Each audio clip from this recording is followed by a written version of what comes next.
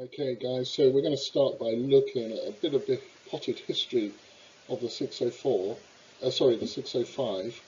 It was introduced in 2005 as a development of the Challenger 604, or more strictly speaking the CL600 2B16.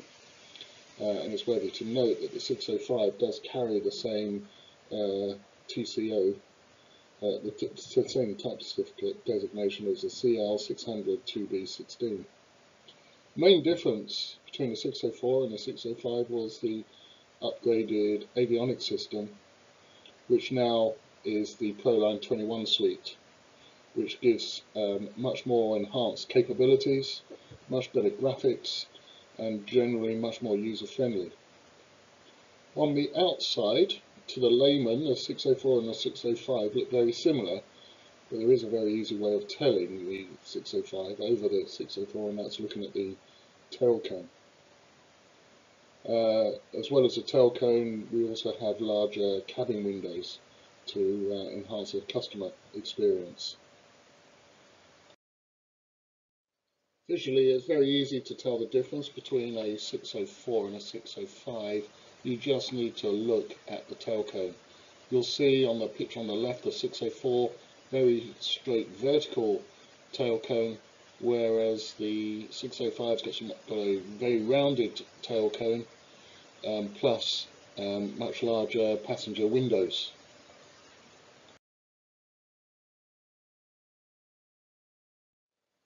So as we said, the 605 Avionics is based around the Collins ProLine 21 package. Now this includes 4 much larger 10 by 12 inch LCD screens. They're much larger than what's on the 604, which are also CRT screens, so the picture quality is that much better. The basic architecture behind the scenes is very similar, if not identical, to the ProLine 4. That is, in the Avionics bay, we've got the IAPS car cage with modules slotted inside. That side of it's pretty much the same. But because we've got the LCD screens and the graphics capability is that much better, that does allow us to have enhanced features such as charts display. The other difference then is how we interface all the information with the crew and how the crew navigate through the various options. So we've got a different panel. We've got the cursor control panel, which replaces the old ICAS control panel. So this is the main panel, this cursor panel that the crew use to navigate through all the various options on the screens, which kind of uses like a Windows drop-down menu type system. And we'll look at that a bit in more detail a bit later on.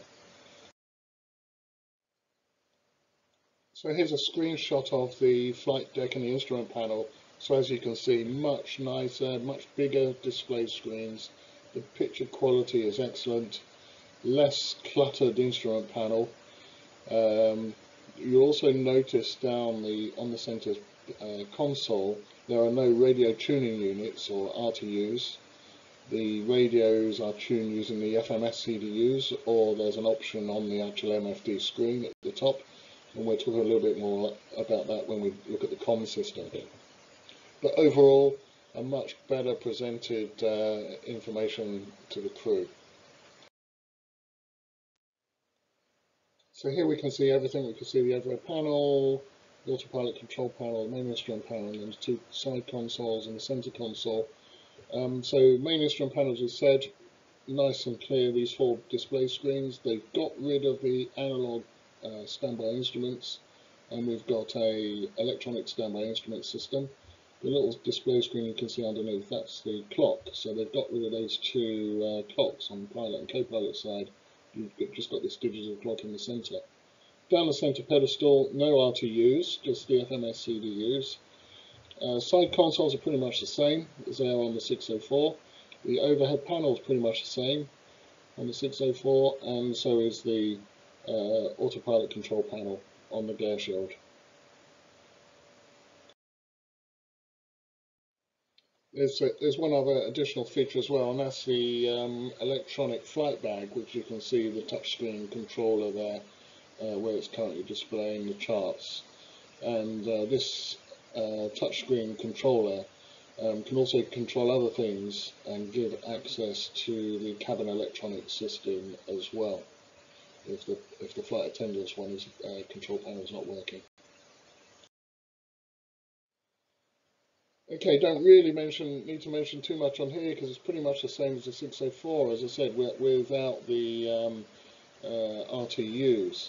Same on the pilot and co-pilot side consoles.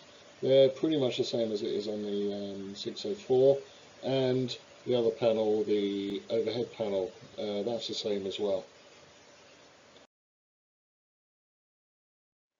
So the screens are identified as the two outboard screens are primary flight displays.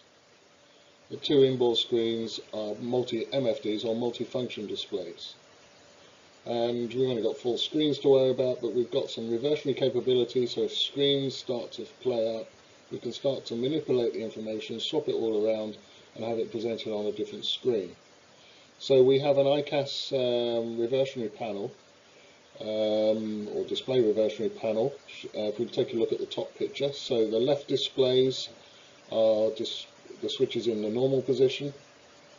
The ICAS display, the positions are both PFDs, left MFD or right MFD, and then the right hand displays is in the normal position, and then we've got PFD reversion or MFD reversion. So here we've put the switch to both PFDs. So it gets a little bit confusing how they've identified these switch labels, and it's probably a good idea if you get a chance to just go out and have a play yourself, and you'll get a feel of how they've set things up. But if you put the ICAS screen to the both PFDs, what you're kind of telling the system to do is, where do I want the ICAS? Well, normally you'd have it on the left MFD. You can also have it on the right MFD, and in this case we're going to display it on both PFDs. So what happens on the PFDs, as we can see from the picture, the actual PFD portion, the primary flight display, gets compressed, so all the information is still there. So all your attitude, heading, airspeed, altitude, and all the rest of it, like you see on a normal PFD, that gets compressed a little bit. And the ICAS display, that's all your engine indication system, that gets compressed into a little window at the top. Coming down to the bottom of the screen, this time we've got the left display switch has been set to MFD reversion.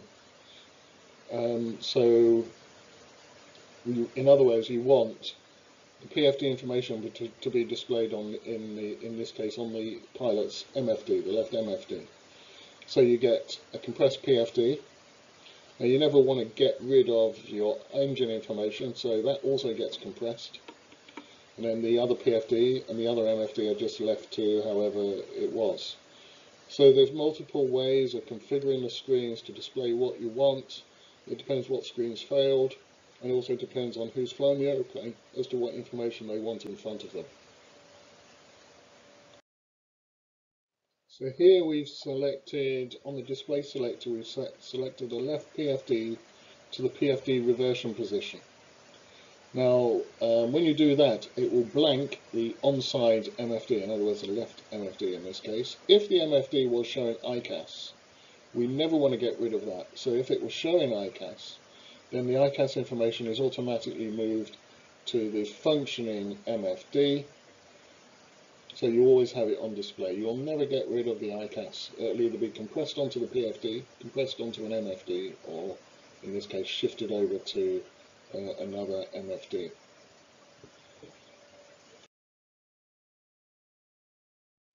So this is the ICAS in full view, so to speak. So it's not compressed or anything, and it's exactly the same information you'd have on the ICAS primary page on the 604. So on your engine parameters, N1, ITT, N2, then you've got fuel flow, oil pressure, oil temp, fan vibration, the fuel information down there at the bottom. In the center, to the centre of the screen, you've got all your trim information, flaps, gear position, cabin pressurization, and the APU if it was running. And then you've got your all your CAS messages. This is a compressed ICAS view. So this is the view you get when the ICAS information is compressed onto another screen. All the information is there, it's just being squashed up to make use of the space. So everything is still there. The N1 is in a gauge and digital format, but everything else is being compressed into digital format. Because the N1, from the cruise perspective, probably the most important thing, because it's an indication of thrust. But everything else has been kind of digitized without any gauges. They're just trying to squash things up to make the best use of the small space available. So here's all our synoptic pages. You don't get any more additional synoptic pages than on the 605 compared to the 604. It's exactly the same. Obviously we're going to select them using the cursor control panel rather than the ICAS control panel. And as you can see, you can have drop down. You can, if you press the menu button, you can get a drop down menu. You can select what you have on display. The only thing you can do on this that you can't do really, or have limited capability on the 604, is you can have sort of multiple synoptics displayed at the same time just by using the different boxes on the box areas on the MFDs. You've got a total of 4 boxes you could use. Well, 3 really, because you always have an ICAS, and you can have, say, the AC electrical and the hydraulic page up or whatever. So you can have multiple synoptic pages displayed, but there are no additional synoptic pages. One synoptic page I think is sorely missed on the Challenger, the 604 and the 605, is a fuel synoptics. It's strange that with such a complicated fuel system in terms of main fuel tanks, auxiliary tanks, tail tanks, that they don't have a synoptic for it, but there they are. They know what they're doing, and that's how they've designed it. This is the summary page, which provides an overall summary of the aircraft. So fuel, electrical, AC and DC, cabin pressurization information, and hydraulic system information in a summary of what's going on the aeroplane. It's kind of taking a snapshot of the overall status of the aeroplane. Okay, this is where there's a subtle difference between the 604 and the 605, in that on the 605 all the CAS messages are displayed on one display, effectively in the CAS window box. And so you get all your warning, caution, advisory and status messages displayed on one screen, rather than on the 604 it kind of split. You have warnings and cautions on one screen and status and advisories on another. Here it's all in one list, all in order, so warnings at the top, then cautions, advisories and finally status. Obviously we can have, like we've got here, multiple messages being displayed that use up all the space, so they will spill over into second or even 3 pages. Obviously the newest message will always go to the top of its respective list, so you should always see the most recent message. It's not going to disappear at the bottom of the list out of view, and it then just shunts everything down one, and so some messages become hidden and spill over onto second pages. You can always bring those pages into view by pushing the CAS button on the cursor control panel, and that will scroll over through the pages. This is a PFD, except that this is not a normal view of a PFD. This has been compressed. So you've got a compressed ICAS at the top, a compressed PFD section in the middle with your attitude, vertical speed and altitude and all the rest of it. Then underneath you've got this other window. In this case it's showing the summary page. But you could have you could select what you have in that lower window, but it all gets compressed. So on the MFD, when they're functioning as purely an MFD, no PFD information is on here, so purely an MFD, you've got these basically 3 windows.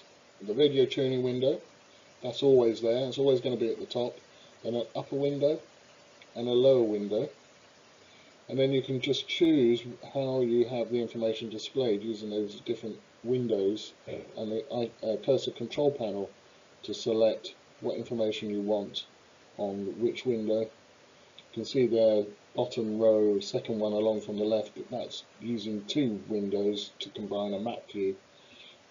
But you pretty much, you're very flexible. You can just choose what you want to have displayed. So how do you select what you want on the displays? Well, that's done through the drop-down menus that we can see here that pop up on the screen, and you use a combination of the display control panel and the cursor control panel to navigate your way through all these various options that you can have, and how the screens are formatted and what's being displayed on the screens, etc., etc.